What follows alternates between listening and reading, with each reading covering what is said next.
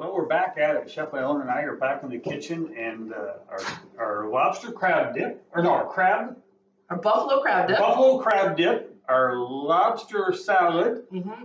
and is done from the oven. And now we're working with oysters. Oysters, yes. So the oyster recipe we're going to do today is Oysters Kirkpatrick. Sounds really fancy, but it's really simple and really delicious. This is a baked oyster, so this is a really nice one if you have maybe some oyster newbies, because this one has bacon and cheese in it, and as we know, bacon and cheese is delicious. Yeah, it is. So for this recipe, I'm using some fresh breadcrumbs.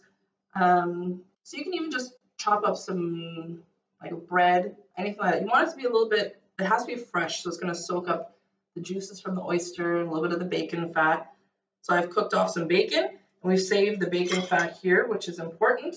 Some more cow's aged cheddar and some parsley, because a little bit of green is nice. If you don't have it, no big deal. And you know, people used to laugh at me for saving the bacon grease, but I've always have saved the bacon grease.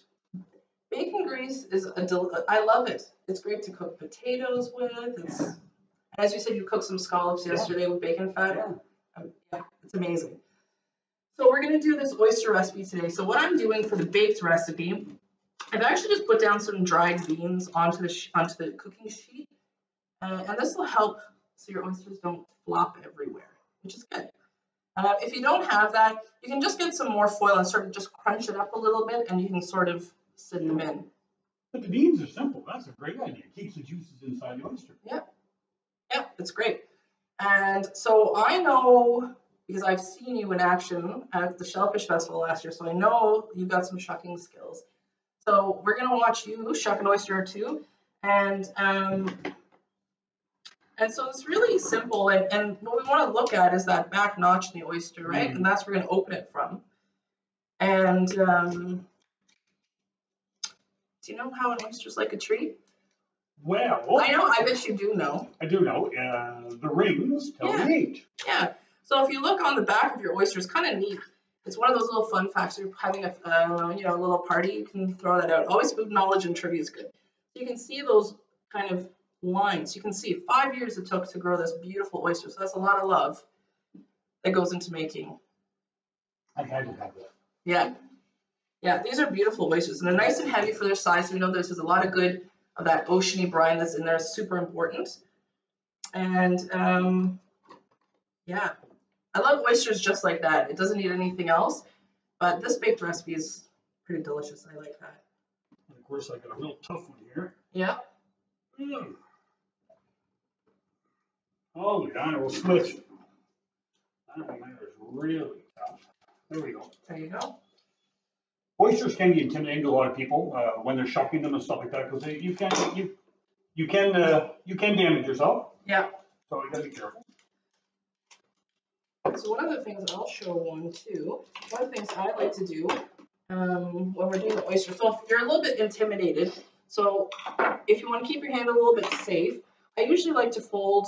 I get a napkin like this, and I'll put the edge of the oyster kind of to the corner. Okay. And then I'll put my hand under a cloth like this. Oh, yes. So if you have any slips, this will keep you safe. Right? So if you're a newbie, this is the way to go, because you're doing the pro style. So, and then you can just pop it off. And the idea when you're cutting your, opening your oyster, you want to go in almost like a 30-degree angle. And when you get into that notch, you're almost going to twist it like you're sharpening a pencil or starting your car. And then you're going to, when you hit that spot, and you just... Yeah, pops right open. Pops right open. Yeah, yeah. And so you can see the oyster meat is stuck in the shell on the top by this and on the bottom. So we'll just swoop from both sides. All right, time to make our filling. Okay, so to this, we're going to add bacon fat.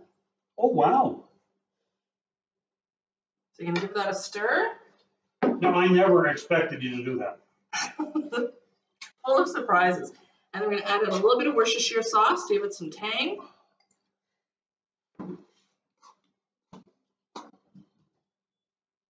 And if you need to add a little more bacon fat to make it all come together, you can do that.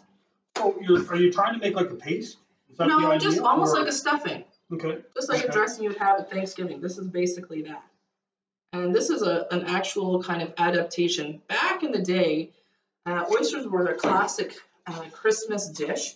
This was the only time of year when it was cold and you can actually ship them with a train, and they would take them all the way down the East Coast. So that's why in the Carolinas, oyster stuffing is so popular. So this is basically how they would do that. Yep.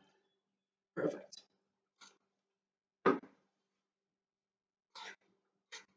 I was expecting totally something different. I was expecting to put each ingredient on the oyster. Yeah.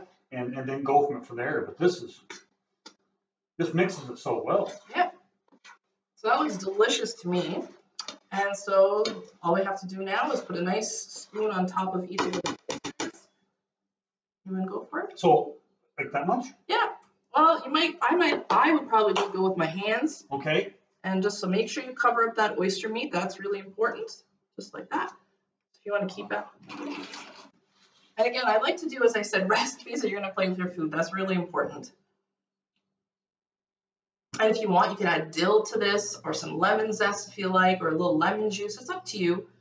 You can play around with this recipe to add in your little twist. If you want to put some garlic in there, you can. We got lots of garlic in our salad, and so I thought we'll just keep these nice bacon cheese. And what happens, all those beautiful juices from the oysters will mix with the breadcrumbs, and it's awesome stuff. Goodness gracious. Yeah. And so you can make this for as many people as you want and just pop them in the oven, or you can even put them in the barbecue. So if you do them on the barbecue, one side of your barbecue is off and one is on high, and on the side that's off, that's where you put these. Put the lid down for about 7 minutes. Perfect. Right off the barbecue. Nice, man. So how do you do them in the oven? So we're going to put them at 425 for about 7 minutes. Hmm. And again, we're just looking for golden, bubbly. You'll smell that bacon and cheese, and we're ready to eat them. Look fantastic.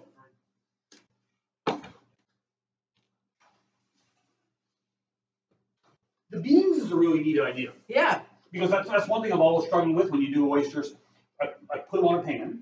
Yeah. And using tin foil so they don't make a mess on the bottom of the pan. But the juice is always running out of them, and then they become dry. This way here, then they're going to stay moist. That's pretty slick. I like that. Yeah. That's pretty neat. Awesome. So we'll just wait for those to come out, and we'll clean up and back at it again. Back at it. Well, thanks very much. We'll chat back in a bit. Okay.